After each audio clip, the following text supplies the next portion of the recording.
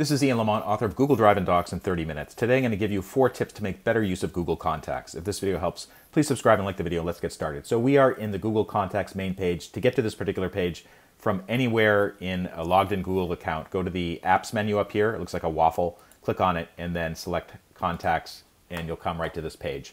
The first tip that I have is to build up your contacts. You want to have a big list because this makes it easier not only to email people later on, but also if you have it synced from your iPhone or from your Android phone, it will help names and contacts show up when someone calls you or you want to call them. The way to import names, like as a bulk import, is usually by spreadsheet. The way that you do it is you go to the import icon right over here, click on that, and then you'll be prompted to select a CSV or vCard file from your hard drive.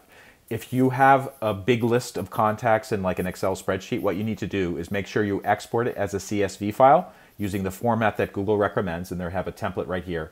Then you select the file, and then you find it, and then you open it or upload it or add it, and basically all those contacts will be flowed in. So the other thing that I recommend, this is tip number 2, edit your entries to include first and last names if possible. And this relates to using a Google Contacts list that's synced to your phone. If you have the first and last name there, that will show up when someone's calling you, and also when you're emailing people. If you just type someone's name, it will automatically flow into the email rather than just the email address. So in this case, we have Blick Art Materials, and I have just the standard corporate address. What I could also do is I could click Edit and then add the first name, Dick, and then the last name, Blick. All right? And now that it'll be Dick Blick. When Dick Blick, if he emails me, or let's say I have his telephone number in there and he calls me, it'll show up as Dick Blick on my phone, or when I'm emailing them, it's easier to set up the email. Tip number 3, add a URL to entries, which makes it easier to log in the future. So this is a corporate website. I use it for buying art supplies. So what I'm going to do is click Edit, scroll down, click the Show More button, and you can see there's an option here to add a website. So what I'm going to do is add their website. I know what the website is. It is dickblick.com. And then I'm going to click Save. And now when I look at this entry in Google Contacts, you can see there's a link there. And when I click on it, it'll open up the website very easily from my phone or from my desktop. So that's a really big help. Finally, use the Notes field to add information you can refer to later.